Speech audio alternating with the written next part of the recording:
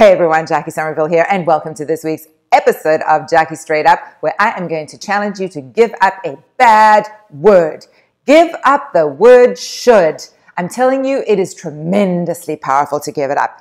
Here's what should does to us. When I say, well, I really should go to the gym today, or I really shouldn't eat that chocolate cake, it builds up a natural resistance in the human soul. Just believe me when I say it. So make a decision to never, ever say or think the word should again.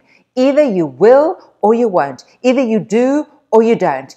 And own that. Make that decision unapologetically. Own, I will go to the gym today or I won't go to the gym today. It's tremendously powerful. Give up the word should. It leads to this other thing of the power of a decision. A decision is so tremendously powerful, and a decision doesn't work with the word should in front of it. So if you want to tap into the power of a decision, give up the word should. Either you will or you won't. Either you do or you don't.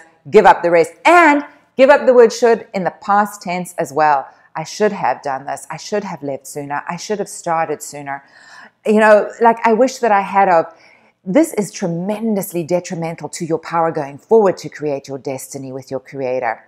If you give up the looking back and saying, I should have done it differently, you are going to take control of your destiny. You're going to realize that you are exactly where you need to be right now to move forward with your life. You are exactly who you need to be. You are exactly where you need to be. Saying, I should have done it differently is making your life a mistake. And I'm here to tell you that nothing you did was a mistake, that your life up until now has not been a mistake, that you are perfectly exactly where you need to be to take your life from this moment on and run with it. Create it exactly how you see it in your vision.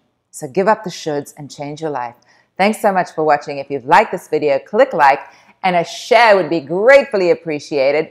And leave me a comment. Please let me know how this sounds to you. And if you try it, let me know how it works for you. You know I love hearing from you. Thanks so much for watching, and I'll see you next time on another episode of Jackie Straight Up, where we say it like we mean it. Bye.